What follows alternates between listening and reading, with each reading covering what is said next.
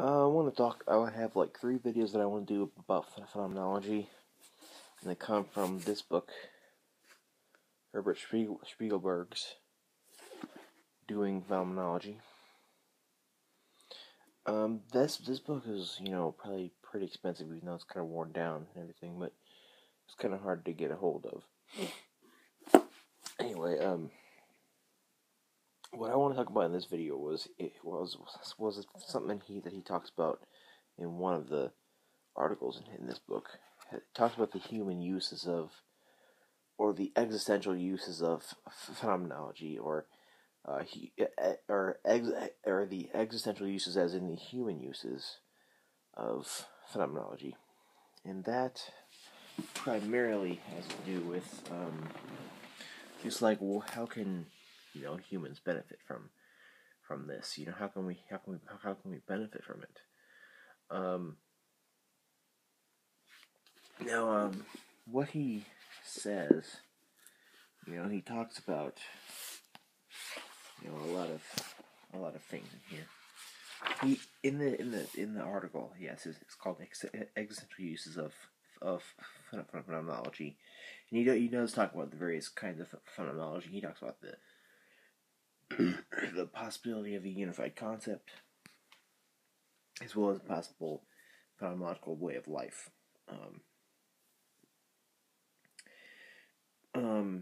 It must not be overlooked that Husserl himself, during the later parts of his career, could not escape the challenge to his enterprise and to his very existence that came from the political and moral crises of the 20th century, and particularly from Nazi totalitarianism.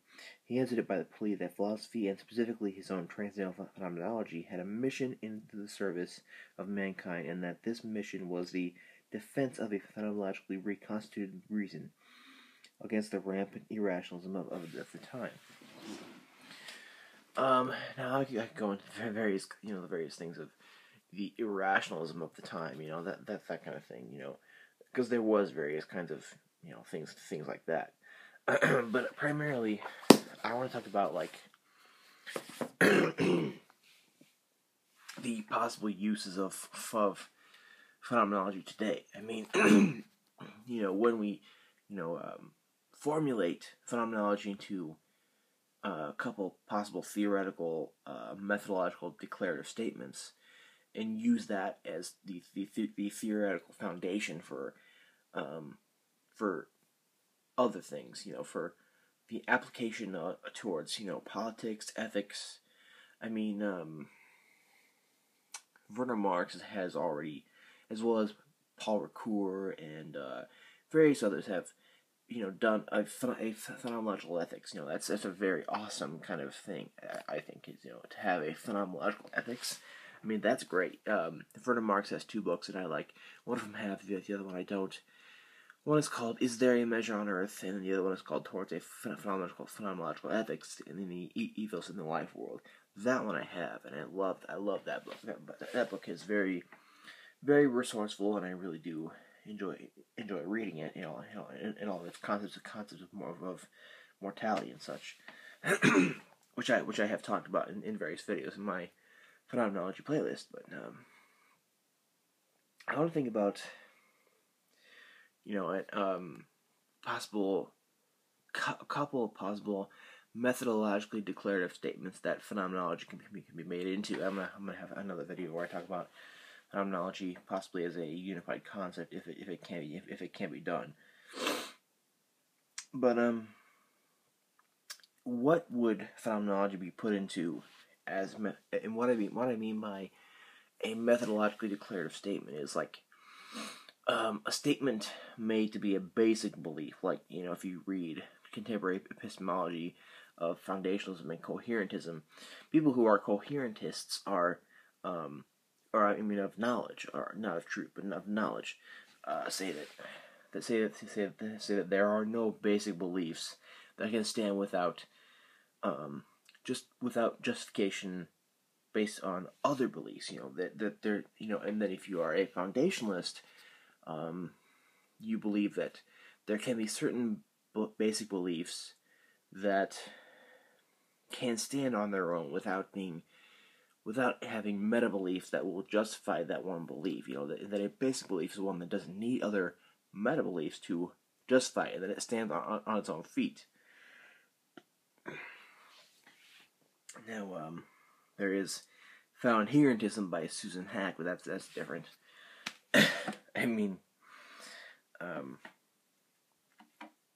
essentially, what I want to talk about is a certain methodologically declarative statement that would exist as a foundational basic belief that doesn't need meta beliefs to justify it. And I believe that phenomenology being put into few possible methodologically declarative statements could be the real basic beliefs of this world, that could be the only basic beliefs, and phenomenology could make one a foundationalist in itself. Sorry, I'm kind of rambling here. I have a lot of thought. I'm kind of word vomit, as you say from that one movie. Yeah. Okay, so I've formulated at least 4 kind of possible methodologically declarative statements that you can turn phenomenology into, but I want to say one. That one of those methodologically declarative statements would be: we study the phenomenon of the given, or of the given and of givenness, without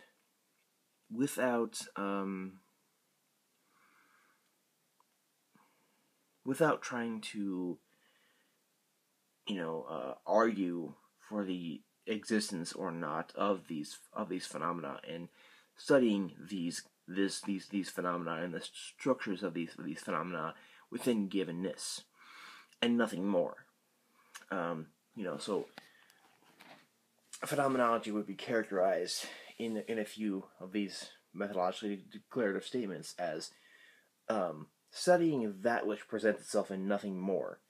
And that would mean not taking idealist positions or anti-realist positions or nihilist positions or realist positions, idealist positions, or anything like that. Just studying the phenomena, studying the phenomena of this pen. Just studying certain phenomena. And if we're doing, eidetic phenomenology, we're doing one thing, just descriptive another, constitutive another, hermeneutic another. It varies, but all of those things that Spiegelberg talks about in this one thing in his book, doing phenomenology, all those kinds of phenomenology all still adhere to this one methodologically declarative statement, that we all study the given, or we study givenness itself and all its phenomena and structures. We study the given and givenness and nothing more at all. And I think there's so much power to this one statement, or to however way you could formulate this statement. Because I think that phenomenology, can be put into a unified concept, but and can be put into a few, like maybe 4 methodologically declarative statements, that would serve to be applied to various other things, like politics, ethics, religion, stuff like that, science as well. It has so many applications, and it's just so endless, but only if we use use one of these statements as a foundational belief, that we can move forward and do normative things with phenomenology itself. And because of that, I think that phenomenology has various human uses, various existential uses, because we can because we can apply phenomenology to politics, and thus we could possibly weaken ideology, because we do have the liberal and the conservative, the Democrat and the Republican, ideologies. And I believe that the theoretical phenomenological statements applied normatively to politics could, and as well as social theory and ideology, that could very well weaken ideology and thus solve various problems in phenomenology.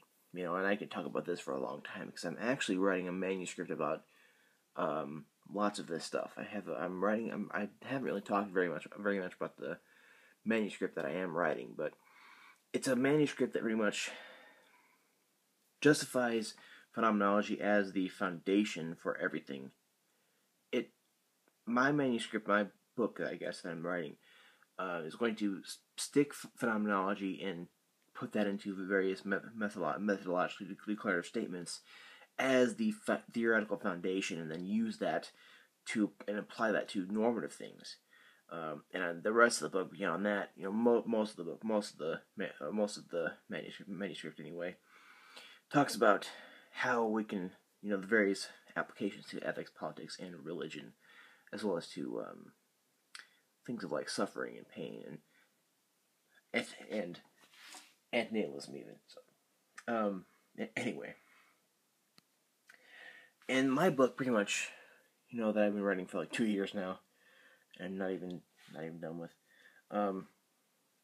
That book, what I've been writing about kind of is my statement about how I think that phenomenology has various existential uses, because it, using phenomenology as a foundation, as a theoretical foundation being applied to other normative things, can help the world. I think it can have lots of various uses to help the world and help humans, and help us not only to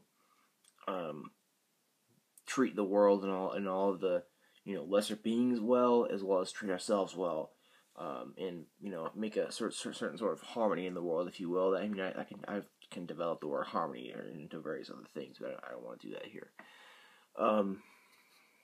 Yeah. So I think that there's various human uses for this. I mean, it's just so vast human uses for this. So yeah, let me know your thoughts if you have any.